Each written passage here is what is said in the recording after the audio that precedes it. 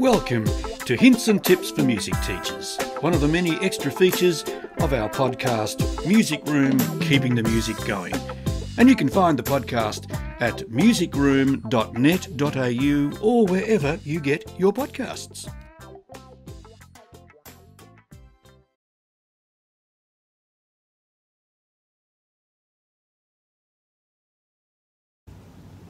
Hi, my name's Alison and welcome to my music room.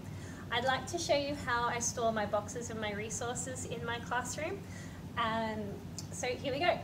I found this old shelf being thrown out from one of our classrooms when they got new furniture, and I was like, oh, I can use that, and I trundled it into my room. I bought these boxes here from our reject shop and put a class label on each one. In each box is the class workbooks. You can see the prep scrapbooks don't quite fit in the boxes, but that's okay, we've found the plan B. My recorder classes have recorders stored underneath their workbooks, and I've got a couple set aside for my choirs as well that just keep the music that we're working on. Set of drawers here. This stores all of my coloured pencils, so I can just pull them out when we need them. My choir music down the bottom, and some bits and pieces for me, just so I've got them at my fingertips. Up on top, I found a purpose for some of the many mugs that I've been given. I had a couple of kids a few years ago call this one Christmas Cat, and Christmas Cat was born. So he is the keeper of the pencils, and Christmas Cat is crazy because he thinks it's always Christmas.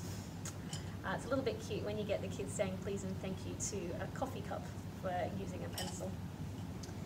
Another one of the mugs that I use is for our brothers, so that's where they store it. It's just a way of keeping the room tidy, and that way I know that the students always have the resources that they need. So that's my storage corner. Hints and Tips for Music Teachers is brought to you by the Music Room podcast, keeping the music going in our classrooms.